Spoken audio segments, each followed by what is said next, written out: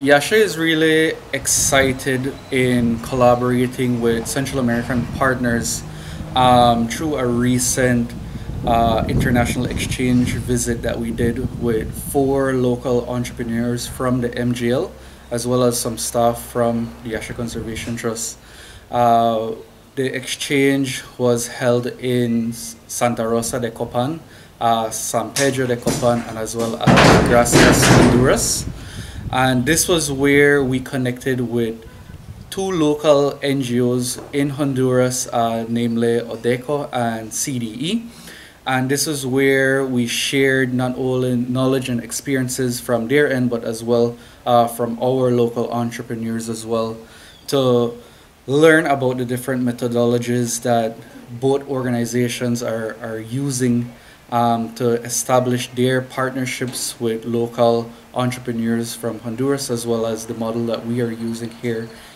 in Punta Gorda, as well as the MGL. And ideally, it was just a very huge success as both our local entrepreneurs and as well as their entrepreneurs gain new insights into the different strategies that are used, and as well as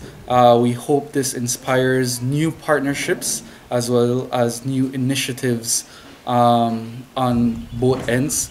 And we're just really grateful for the amazing hospitality from our Honduran partners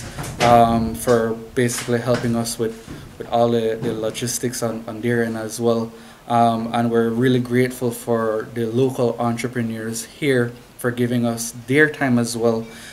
taking away time from their busy schedules. The entrepreneurs that we interact with